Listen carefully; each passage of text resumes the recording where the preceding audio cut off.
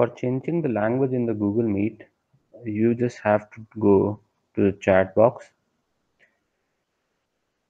and there's a right click, and when you go to the translate to English, you will see this kind of dialog box. Press on these three dots, choose another language, and you will have so many languages, whatever you want.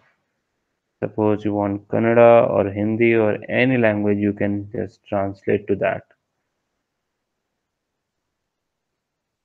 That's it.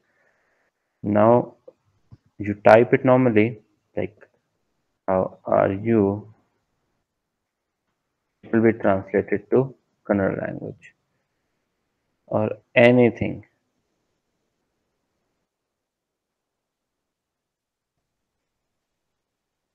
See, that easy. Similarly, in caption also, every place will be turned into Kannada or in Hindi or any other language. But the drawback is, if you want to change it in the middle of the meeting, you can't do that. So you have to reload this page. Okay. So you can reload frame and you quickly enter the Google Classroom and you have to turn the caption again or translation again.